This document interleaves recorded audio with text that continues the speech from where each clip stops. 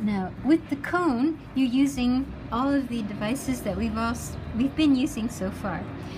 First, of course, is the ellipse at the bottom to describe the roundness of the cone. So we'll go on in and make our X. Remember again how important it is to use your vanishing point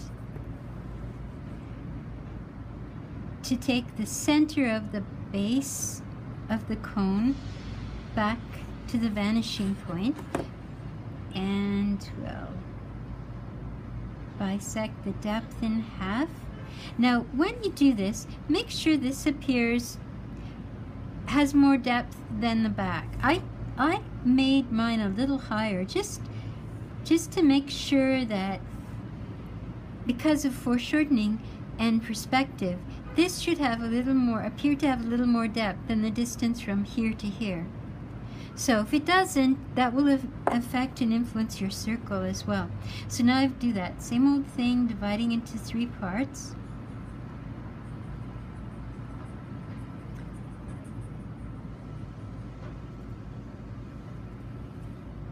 Okay, and you know that the circle touches here and here and here and here, and I'm going to use the marks that I've made to draw the actual ellipse, and I'm trying very hard to leave some room here, not to fill that in, because I'm thinking round, round, round. Now if I could turn my paper, I would turn my paper, because it's very difficult to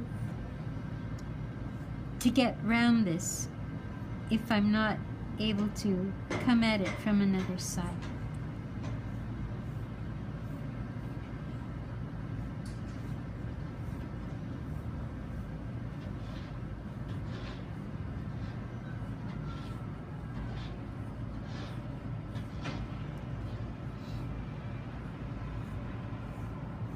So there's our base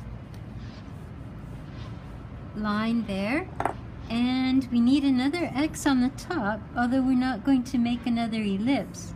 We need an X in order to find the center.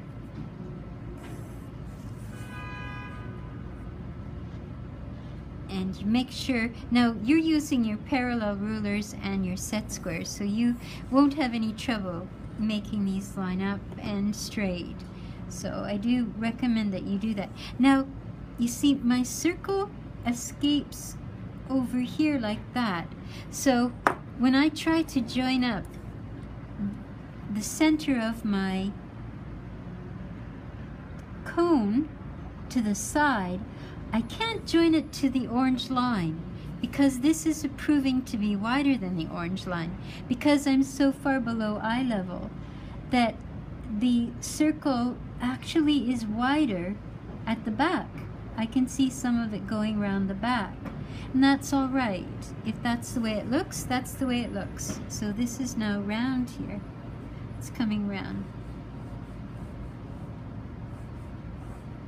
And on the other side though, I can come right up to the center, and it's or a little bit away from it, just a little bit away.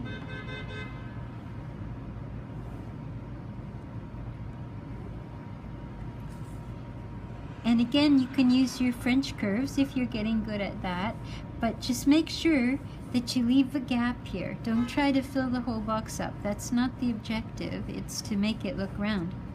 Okay. Now again, you're going to have borders all around, and you're doing 4 shapes to a page.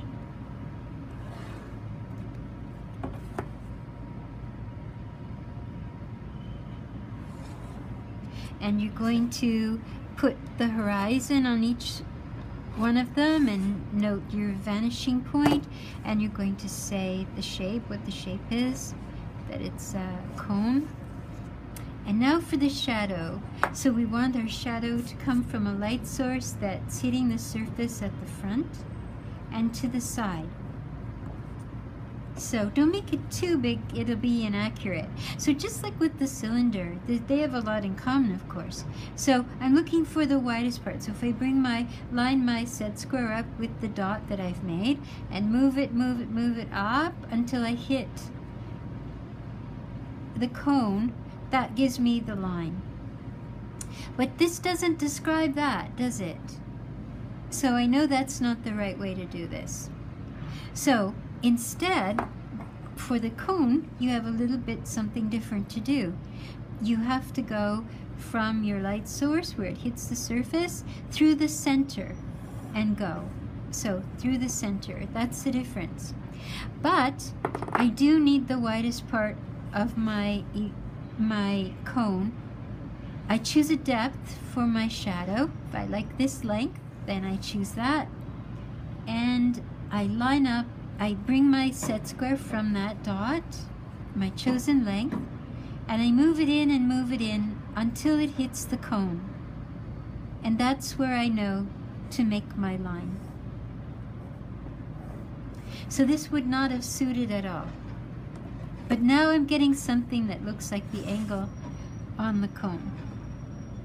So, and then I do the same thing, bring my set square down until I find the widest part of the ellipse at the back, and that will give me the rest of the shadow that I need. Now, when you start your cross hatching, you're going to start with an angle. So it looks like I would start it somewhere around here, so you have enough shadow. And it might be easier to start with vertical lines. And then you can cross the other way.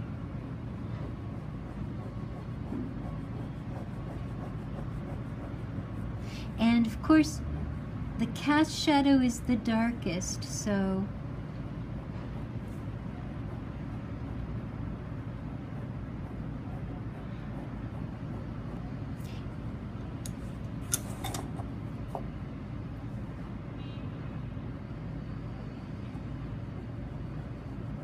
I won't take up too much time finishing this, but you continue to cross hatch until you have your shadow filled in, making it darkest here and darkest underneath and darkest here.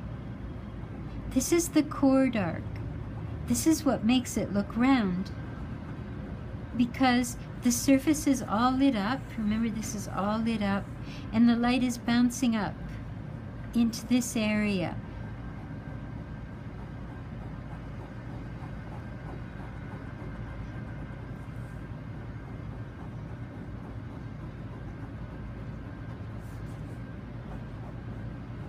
So you make it dark, but you also have to soften the edge a little bit by extending out a little past that. And we're going to have a little bit of line on this side too, just to show that there's a bit of a halftone here.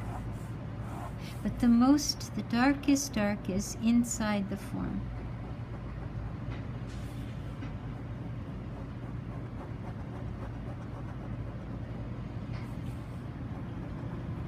And try to get your hatching to blend a little bit.